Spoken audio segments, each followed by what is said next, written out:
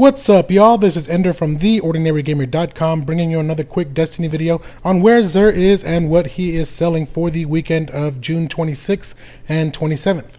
So, without further ado, here we go. As you can see, I am in the tower. We're headed right up the middle, and he's right over there by that table. We also do a weekly update for the weekly reset on Tuesday, so be sure to check that out every Tuesday. We put it up for you. And let's see what he has.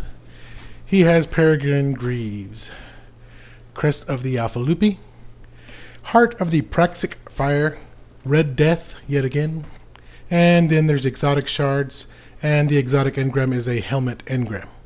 Other than that, it's the same old fusion rifle, telemetry, machine gun, rocket launcher, plasma drive, emerald coil, a heavy ammo synth, and the motes of light that you should never buy for strange coins.